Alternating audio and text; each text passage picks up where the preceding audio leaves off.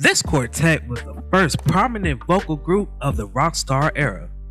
With their gentle, beautiful harmonies and longer innocence, this group established the so-called girl group sound.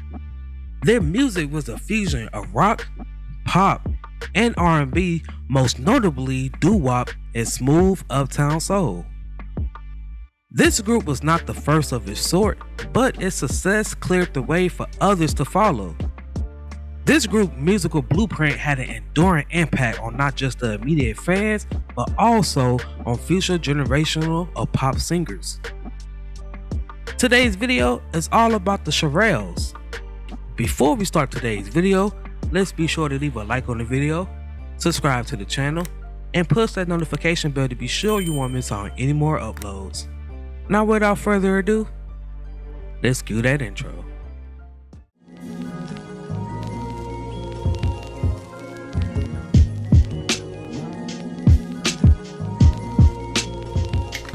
Doris Coley, Addie Mickey Harris, Shirley Owens, and Beverly Lee was four high school students that founded this group back in 1958 in Passaic, New Jersey. The girls was once known as the Poquellas, and they created a song titled I Met Him on a Sunday. The group entered the school's talent show and they went to perform the song. A friend of the group suggested that they should audition for her mother, Florence Greenberg, who owned a tiny label named Tierra Records. She was so taken by them that she decided to sign them to her label and took over as the group's manager. Her first action was to choose Shirley Owens as lead vocalist, and she renamed the group the Shirelles. The song was then formally recorded by the group and was licensed to Decca Records.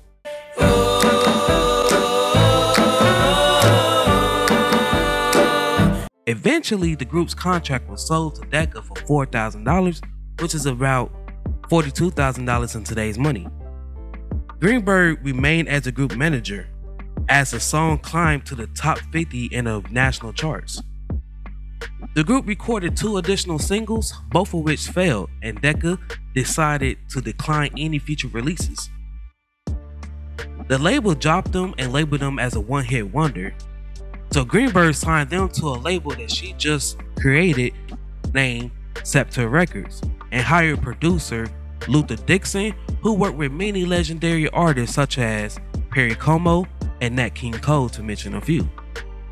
Dixon's creative, sometimes string-heavy compositions aided in shaping the group's unique sound. The group recorded two songs with this sound, with Dedicated to the One I Love in 1959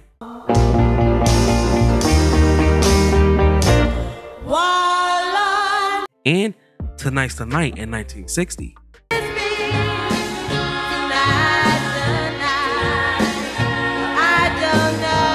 Both singles failed to make an impression.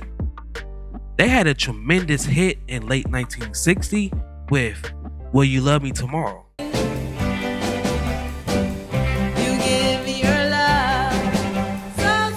With this song, they became the first all-female musical group to do so.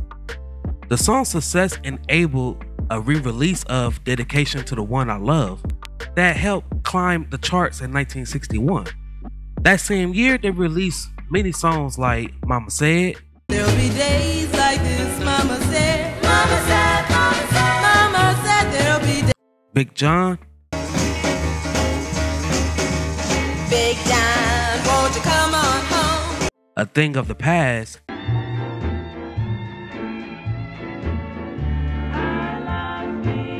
and Baby It's You. It's not the way you smile that touch my heart. That next year, they continued their success with hits like Soulja Boy, First love, and you'll be my last. Welcome Home Baby, Home, baby. It's Stop the Music, music, stop the music. Who does she think she is? and Everybody Loves a Lover.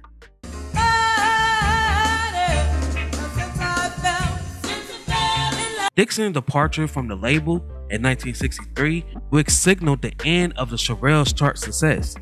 Despite Dixon's departure, the group continued to record and achieve minor success. The group later recorded a song for the film Mad, Mad, Mad World. While the group was in Alabama, a young Dionne Warwick gained some experience by filling in for Owens and Cooley, who was on leave to get married. A money issue with the label kept them from recording for the majority of 1964. By the time everything was settled, the group was still signed to the label, but their run had came to an end. But this situation with the label and also the British invasion, but bands for the UK covered American songs, and most notably their songs, not only their successes but also their lesser known tunes. Throughout the remainder of the 60s, the group scrapped the bottom of the charts, ending in 1967 with the hit Last Minute Miracle. Oh, I thought I died. Sadly, this was their final charted song. Coley departed from the group in 1968 to focus on her family, and the group remained as a trio. Towards the conclusion of the group's career, they recorded for many labels such as Bell, United Artists, and RCA until 1971. The group, they continued to perform in the oldie circuit. The group was featured in the documentary Let the Good Times Roll in 1973. Shirley Owens, she departed from the group in 1975 to pursue a solo career, prompting Coley to rejoin. Harris passed away from a heart attack on June 10, 1982 while performing in Atlanta. Following this, the group went into a brief hiatus. The remaining three recorded background vocals with Dionne Warwick for the last time in 1983. Although Lee owns the name the Shirelles, the original members now travel in other groupings. Shirley performs as Shirley Austin Reeves and her Shirelles, while Lee performed as the Shirelles with entirely new members. The Rhythm and Blues Foundation presented the group with the Pioneer Award in 1994. In 1996, this group was inducted into the Rock and Roll Hall of Fame, and in 2002, they was inducted into the Vocal Group Hall of Fame. Their community renamed the street where their high school was at to Shirelles Boulevard in 2008. The Shirelles helped create the girl group sound, with their songs predating Motown and their extensive bridging of racial demographics in both the United States and Britain. The Beatles was huge fans, as we see of their collections of cover songs that was presented by the Shirelles and the Ronettes.